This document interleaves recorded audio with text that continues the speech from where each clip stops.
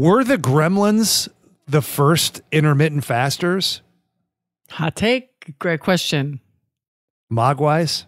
We'll have to do some research on that. You know, I have never been able to watch that whole movie without falling asleep. I always fall asleep. Really? I've never seen the end. I have tried.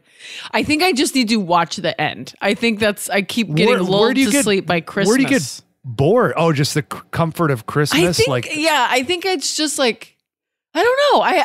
I loved sleeping in movies. Everyone should know that. But I have that one specifically because people do you've never seen Gremlins? And I'm like, okay, let me see it. And then I tried and failed. So yeah.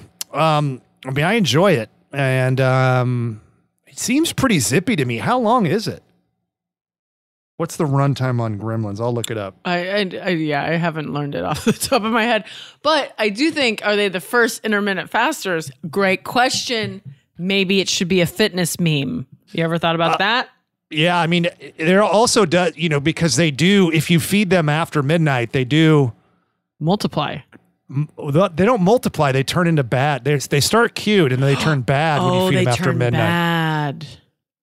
So that's an interesting take too, because it's like, you start late night eating, you turn bad.